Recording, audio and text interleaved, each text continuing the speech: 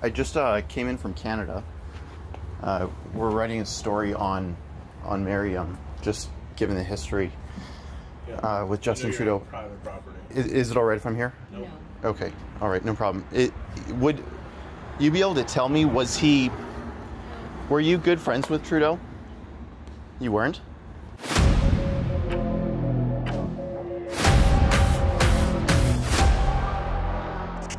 If you've been paying any attention to the Canadian election, you've heard about the Trudeau Blackface scandal. Well, there was another scandal in that scandal. It was embedded within it, and it was a groping scandal. It's something that is reoccurring for our Prime Minister. He touches every woman he can get his hands on. It's a power move to him. It's rare. It's the exception to the rule when he doesn't touch a woman. In fact, in this picture, you can see his right hand on the breast of this woman, finger actually in the cleavage, and his left hand is on her waist, grabbing her very tightly, and it looks like she's pulling away. It's a weird situation, and it is certainly in Canada's news interest to understand what was going on in this picture. Also, why Trudeau was let go from West Point Grey Academy, the school that David Menzies and I were at just late last week, speaking with the school administration to figure out why Trudeau was let go early in his contract. Now, this woman who lives in the building right behind me, her name is Miriam Martosian. She's an Armenian singer, and it looks like she's tried to put all of this in her past. It doesn't look like she has any contact with the Prime Minister, although Justin Trudeau in a press conference said he was really good friends with her. The woman in the photograph, you're touching her in a very familiar way, depending on your relationship with her. Who was she, and what was a close friend. Now, is that really true? I don't think it's true. Justin Trudeau said the same thing about the Aga Khan when he took a luxury vacation to his island. The ethics commissioner determined, well, they don't really talk that often at all, not in many years. This was a lobbying event. It wasn't a gift from a very close friend. And it seems like the same situation happened here. To get out of something that has a lot of bad optics associated with it, especially with Justin Trudeau's history with Rose Knight, well, the get out of jail free card is, oh, it wasn't a colleague, it was a real close girlfriend of mine. That's what Justin Trudeau wants you to think. And to this woman who's married and has 2 children, it doesn't quite seem to be the case. So we were curious. We ID'd this individual as Miriam Martosian last week. We had David Menzies in this same spot last week as well, trying to get a hold of her. He wasn't able to do that. They were out of town for the weekend. But over the weekend, the Daily Telegraph from the UK published her name and the story behind her. No other Canadian media seems interested in this. The problem is, when I showed up here, the walls were up. She was not interested in talking. She kind of seemed a little bit terrified. And I understand why. Justin Trudeau is a scary guy. It seems like the same thing happened with Rose Knight in British Columbia. After the news came out, she asked for privacy, terrified that she was going to get backlash from Justin Trudeau's hostile supporters. The same thing sort of happened here. I asked a few questions. She asked me to stay off private property. I complied. I was on the sidewalk. I managed to get a few questions off. Here's what I asked. Hi. Are you Miriam? My name's Keean. I'll introduce myself. I just came in from Canada. We're writing a story on Miriam, just given the history with Justin Trudeau. Private property. Is it all right if I'm here? Nope. No. Okay. All right. No problem. Would you be able to tell me, were you good friends with Trudeau? You weren't? Take care, Ben.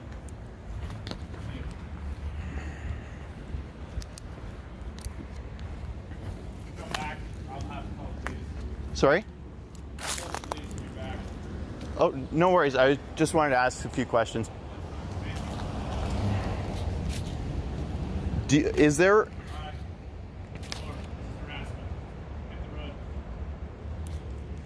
I mean, the whole country is just really interested in this story.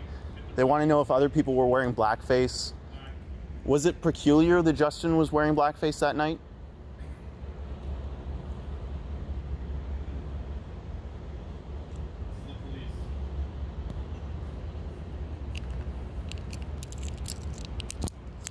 I just wanted to ask some questions. Totally allowed to be here. Well, I mean, this is a public sidewalk. I don't think so. Now, something that I want to know now is, has the Prime Minister's office or anyone on his campaign reached out to this lady and told her to keep it zipped or else? It's a very weird interaction that I had, because right after I asked those questions, they called the police. What's going on there? I'm just a journalist. Sorry. I'm just a journalist coming to do a story. I'm from Canada. Okay. I don't know if you know anything about the situation, but the person living there was in a photo with our Prime Minister. Just came to ask some questions, stepped on their property to ask them a few questions. They informed me it was private property. Obviously I understood that, and they told me to leave, so I did. And then I stood on the sidewalk and asked a few more questions, and then they said they're calling you guys. So, I mean, sorry to waste your time, but... No big deal, man. So, as I told him, I can't stop you from parking on the street. I can't stop you from going on the sidewalk or wanting to ask a question for your speech. You know what I mean? However, if you go onto his property, you can't do that, which he asked you to leave, at which point he did. Both he and another owner own this parking lot here. So he owns this parking lot? Correct. Okay, so you can't park here. You can't go on this property. Understood. I know you're trying to get a story. He doesn't want to talk to you. He doesn't want to give it to you. I don't even know who he is, so okay. I totally understand.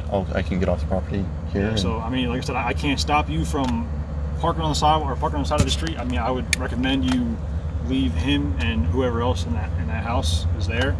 Like I said, I can't force you to do anything. However, if he calls us back for you going onto the property, coming back over here. Oh, don't worry about that, for sure. That aspect. Yeah, no problem. Okay. And let me just take down your name, sir. Sure. That's the response of someone who's either hiding something or being told by someone in powerful places to keep something hidden.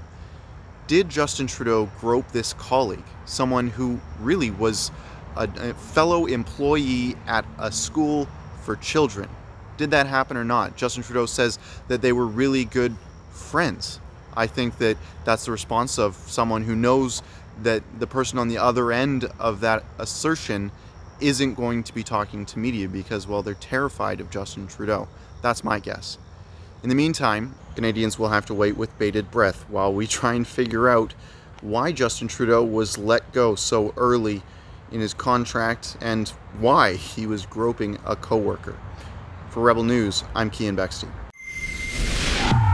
Hey there, I'm just at the International Airport in Atlanta heading back to Canada to finish up our election coverage.